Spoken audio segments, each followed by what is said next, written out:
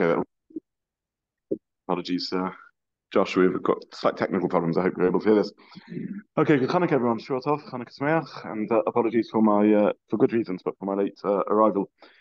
Glustra. So I think we looked at my colours. So we'll look now at Glustra. So, yeah. Yes, it is possible. You mentioned the shower here. Yes. That brings a lot of light. Yes. Yes. Yes. Yes. So we think that comes through the Halacha as well. That even if it's not necessarily. He's extrapolating from our Gemara, which is before the complete unraveling of the Gezeiras of Nechemia, and in that world, a klisha melachta leheta is only allowed l'tzorech gufay, and you see. So one of the things we didn't discuss, and maybe should have discussed already, is at what stage in. So just to summarize again, the contextualize, the Gemara says that there's a number of prices which were said before the B'mei Nechemia Nishneis Mishlazu, right? B'mei Nechemia Nishneis. I'm sorry, no, wrong quote. Kulam Kodem Hataras Kelim Nishnu. That's the accurate quote. So the Gemara says that there's a number of members which were Kodem. Again, let's get the words right. Kodem Hataras Kelim Nishnu. So how early in the process was that? How far along in the process was that? Was that before any unraveling of Nechemia, or after some of Nechemia was unraveled? What stage in the evolution of the halachas was this?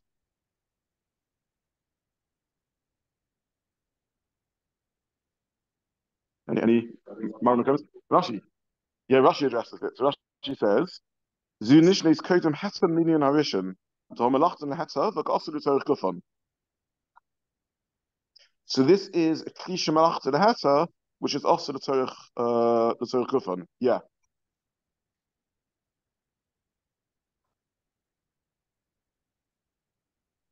And then that's Rashi on Doiches Shabbos, but Rashi earlier on Kodem Ataras Kelim says, "Minyan ha'achron shehutru kulam l'tzorech gufan." So what do we see from these two Rashis? Does anyone notice this in Rashi? No. Okay, again, sorry. So let's go clearly. The Gemara says that this was Nishne's Kodem Hataras Kelim. That's the words of the Gemara. It's a little confusing, which is I was making sure I got the words exactly correct.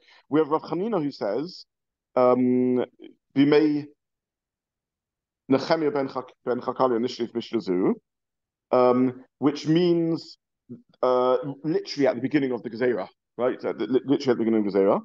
Then Omer Rabbi Lazar, Kanin Markolos and Glustra, Kanin Markolos and Glustra, or Meducha Kolin Kodem Ataras Kedim Nishnu.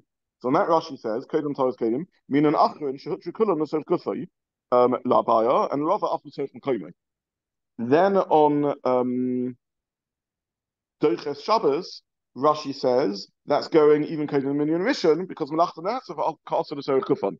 So Rashi's learning that that it's not symmetrical. Different of these memories were said at different points in time. Either way, our memory is going at the stage when Kli Shemalachta Leheta is only Mutter L'Sorech Gufay, and nonetheless the Gemara says if there's an alternative to avoid it, you should do so.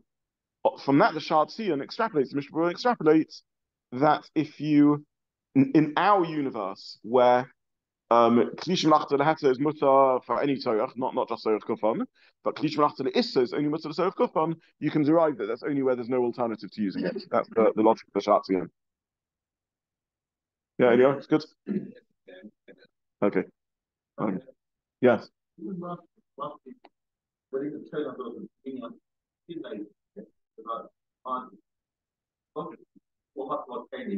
Which is the Hadra Kelim was the minion of Hadra Kelim. All these statements were made in the Mishnah. So it's just a logical statement. No, because Rashi could have said Kodem Hataras Kelim of the Minyan Rishon. It was these memories were all the very first stage of anything. When the Gemara is claiming that all these, the Gemara is going to be mad through it, when it's saying that all these memories are in a pre-Hataras Kelim world, does that mean before anything was unraveled, before something was unraveled, before everything was unraveled? That needs to be worked out, chashbon in each case. The maskana.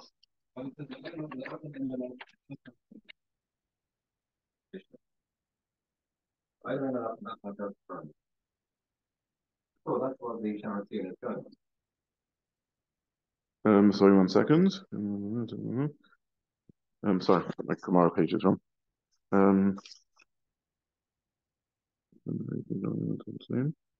Which hatorah does that mean? What's the Gemara saying? When there's a complete heter? 1 second, let me check. I haven't made a mistake here.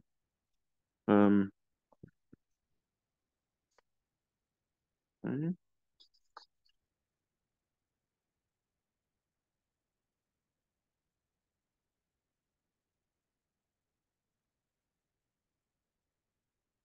I'm sorry, you're correct. I got myself into a muddle. The Gemara is going. The Shatzin is being medayik from Maskana. I'm sorry, you're correct. Where kli and he so explicitly spells out kol shkein. He says if kli shemalachto leheta, there has to be a tzorech. Kal v'chomer kli shemalachto leisa for tzorech gufay. That's his kal v'chomer. I'm sorry. Apologies. Yeah, I got myself in complete muddle. Yes. Yes. Not only that, but there is. This is going, okay. This is going on assuming that a klishim lachta leheta is only mutter l'torach, which is what we discussed previously, whether that's the case.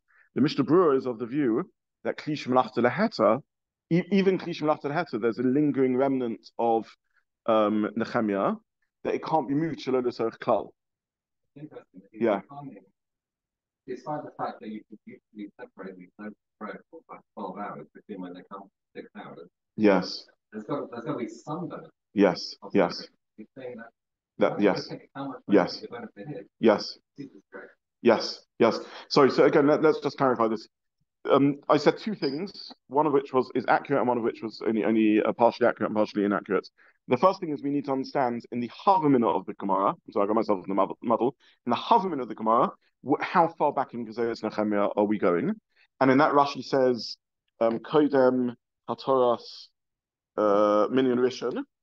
And then, Rashi initially says Kodem Hatoras Minyan Sheni, Minyan Achron, and then Kodem Hatoras Kodem Minyan Achron Shehutru Kulan. And basically, Rashi answers that each brisa was in the different stages of unraveling. The Gemara doesn't mean something uniform between all of them. Then in the Maskana of the Gemara says it's talking about Klishim Lachta Leheta after the unraveling of Nechemia, after that, at least somewhat the unraveling of Nechemia. Does the Gemara mean the complete unraveling of Nechemia? Evidently not, because the Gemara is still saying you need a Torah. Does that mean that in other words, the Gemara is still going in the stage where even a Klishim Lachta Leheta needs some sort of Torah? We discussed right at the beginning of the Sugya, are there any restrictions on the use of Klishim Lachta Leheta? We saw the Mishnah Berurah who says that one should be machmir, and we saw the Avnei Nezer who said no, other than a few lomdim, people aren't machmir. But in the worldview in which you are machmir, the Gemara. There's two ways of learning this Gemara. Either the Gemara is going halacha l'maisa, which is how the Shatzian understands it, in which case even a klishim lachta leheta has to have some tzorech, or the Gemara is going before the complete unraveling of Nechemia, in which even klishim lachta leheta had some still restrictions, which is what I was saying when I said even klishim lachta had some restrictions. But the restrictions are only the minimal restrictions of needing some sort of tzorech. In which case we can still extrapolate for klishim lachta issa, which has to be tzorech kufay. There wouldn't be a the original question was, the question the key writers in such a small or applying to such a small historical time. Yes. I know they apply always. If we're going to say they still only apply within. I don't know any way of avoiding that. If you say that klishim lachta leheta is completely mutter shelo l'tzorech klal, then we have a problem in the Gemara. Yeah. Or we learn it like other Rishonim that these are not called klishim lachta leheta, even Maskana. That's what the Gemara is answering. There's a Shiur Sasukas and things like that. Yeah. Why are you putting these six, for example? Yes. One shoulder, the other shoulder. They were designed to be used only for one thing because it's the carbon. So the pashtus is that since you're allowed to do carbon Pesach on Shabbos, that would be enough. But you're right that we also discussed that. Yeah. Yeah. Okay. So just to summarize, we're not completely confused. Let's just go in order. The Gemara is suggesting that these four brises are all talking kodem the bittul of Nechemia. which stage in the unraveling of Nechemia are they before? Not entirely clear. They vary a little bit, and Rashi already sort of draws our attention to this. I'll try and get to that later, but it's an important point. That's point number one. Point number two is in the answer to the Gemara with the sticks that were used for Shabbos Kelim, or with the Lachem Aponim, and so on. The Gemara tries to unravel all of them and say they're talking about after the unraveling of the Takon of Nechemia. But we're left with the question: how far is Nechemia unraveled? Is Nechemia unraveled that Klish Melachot Heta is completely mutter? Or as per really the pashtus of the Gemara, that even after the unraveling of Nechemia, even a Klish Melachot Heta needs some level of tzorech. And only things which are used the whole time, like cutlery and bowls, are completely mutter on Shabbos. But other kelim which are muchan on Shabbos, nonetheless, you shouldn't move the tzorech for no tzorech at all. Either way, the Gemara seems to say that these are mutter. These are also to be moved because there's an alternative, and therefore there's not enough of a tzorech. From which the Shaltian derives that at least for us, Halacha L'maisa, a Krisha Melachto L'Issa, which is only mutter l'Tzorech Kufay, has to mean that there's no alternative. So if you have a choice of using a hammer or a bowl as a paperweight, you should use the bowl as the paperweight on Shabbos rather than the hammer. If you have a choice of cracking if you need to crack a coconut, that's sorech kufay of Klish Melachto L'Issa of the hammer, because you can't use the bowl to crack the coconut. But if you just use it as a paperweight, you should use the mutter keli rather than the asa keli. That's what the Halacha on the Mishnah derives from our sugya. So in the Shabbos as well, looking to minimise our use of the Kelim Shabbat the head. How about the same Kelim Shabbat the head? There's three things normally should do the same process to do. Can't cut that one out. That's what he seems to be saying. Yes. Yeah. Yeah, I mean, how many? First of all, Avnei Nezer points out. He says we don't find anyone like it. It's not that they're going to Misa. Cutlery and bowls and things like that, and books and Sifrei Kodesh and food. None of this applies to. So it applies to a chair and a table. How much do you use a chair and a table for anything other than what they're designed to use? We didn't resolve clothes, but clothes also. I mean, we use these things for what we need to use them for. So I don't know how it's not massively negay on Maisa, but Enochanami in the Mishnah Berurah's world, you shouldn't move them l'tzorech shelo l'tzorech klal, and that would include where there's but the cutting out has to be with a kli that's mutter gomor. There's not that many substitutes for chairs that's the most regularly used form of, and as a loaf of bread or a bowl isn't normally a substitute for chair use. You can use a chair for sitting on. What sort of use would you use your chair for, which a bowl or a loaf of bread could substitute for? Not much. So it's not that common a shaila. Which is probably how the Shaltian would probably respond to the Avnei Nezer when the Avnei Nezer says only loansmen keep this halacha. You're right, how sad, but this halacha was forgotten because it's not that common. It's not really that negay halacha l'maisa. So that's the sorech kufay the sorech mekomer. Kavachomer, you can do that more than the sorech kufay mekomer. No, so that again, that's the use of a chair for a chair's use. That's not called shelo d'tzorech. You don't need to try and minimise the use. That's the same. If you've got a nutcracker and a hammer, you're telling me use the nutcracker, even though they're both the tzorech. If you can manage with 3 chairs between 4 people, maybe you should use chairs. That's the use of a chair. It's for sitting on.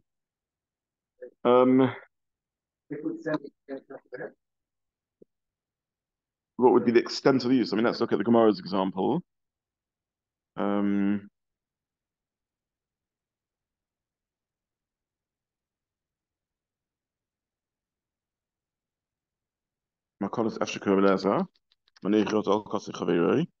Evidently not particularly inconvenient. He calls it a pursa, a tiny. There's barely any difference in doing it the mutter way or the asa way. So do the mutter way. People sitting squashing together uncomfortably is not called barely. It's a proper difference. Yeah.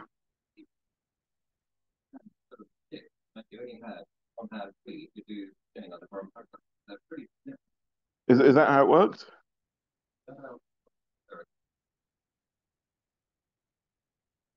maybe other people do that. I don't know. How does that how it work? Does one person do it?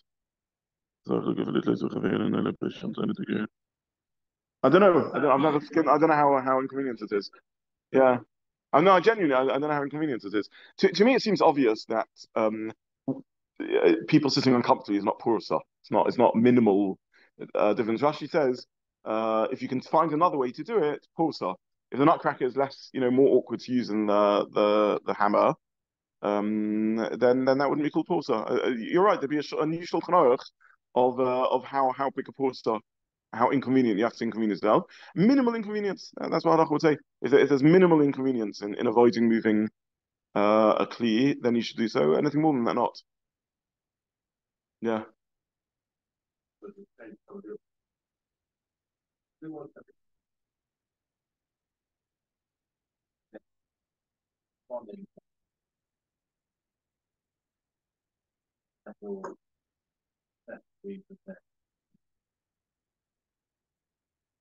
Well, you could say klish machal issa. I don't know if you say muktzah machmas gufa. They're not.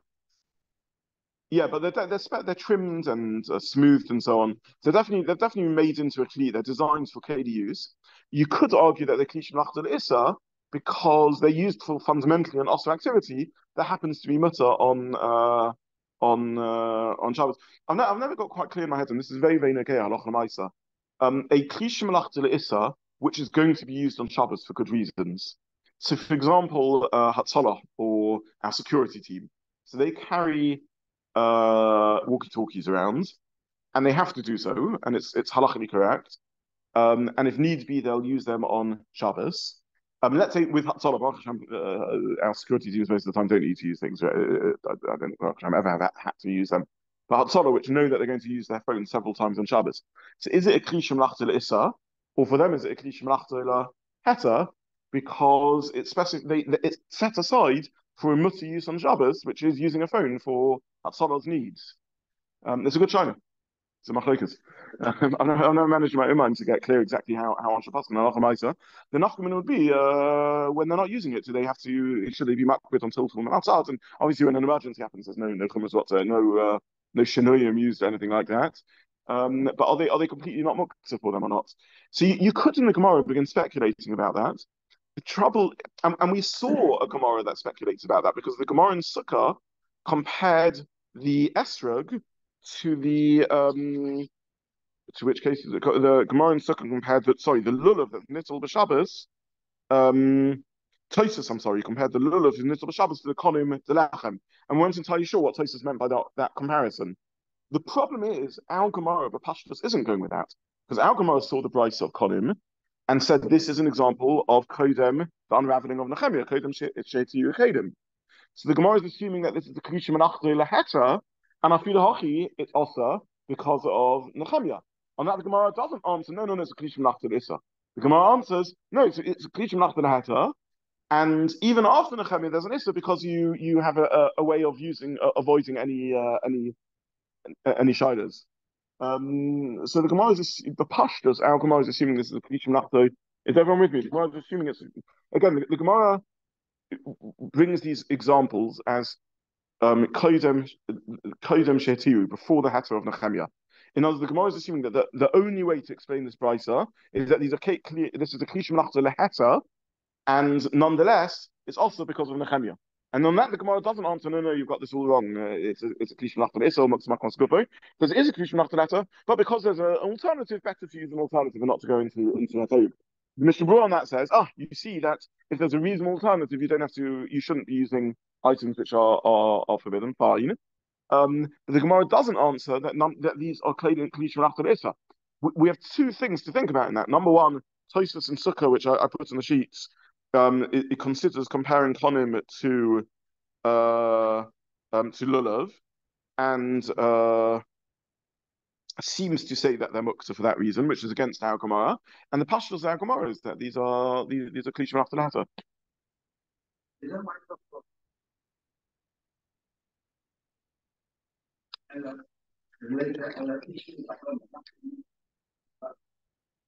Though, although we're still in the stage of food stage, there's still an issue. Yeah, what is still about So which cases are you reading? Oh, sorry, placed in sukkah.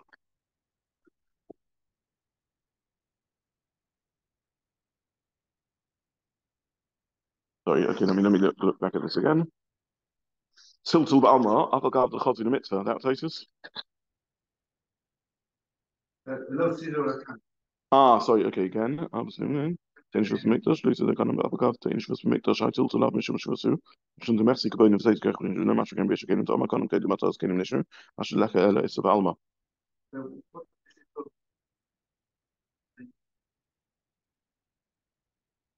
No, he means unlike Rashi, who says it's kaboin and sosa. In other words, what is it? It's of Nechemia. It's a Kelim. Yeah, that's his whole deal from the Gemara. That he is saying it's a weak issa because he's saying that you can't answer in Shavuos b'mikdash by saying it's. Rashi says for some reason or other that the Rabbanon of Bain and Seis is a tougher Rabbanon, and that even though in Shavuos b'mikdash this would apply, but our Gemara implies not like that. Our Gemara seems to imply that there's it's not Bain and Seis. It's just it's a Kelim. Yeah. Yeah. Yeah. Whatever stages is, it's Nechemia. It's a Nechemia. Okay. Okay. I guess we'll stop here. I will. Let me just think if we've got time. No, I will stop here. What I would say is, you haven't done so, let's see the Mashar, and in Mitzvah I'll give before next Sunday. I'll give a couple of Rishonim to see in the next sugya, and we'll try and get to the Mishnah just so that we've sort of finished at a logical point before the winter break. Yeah.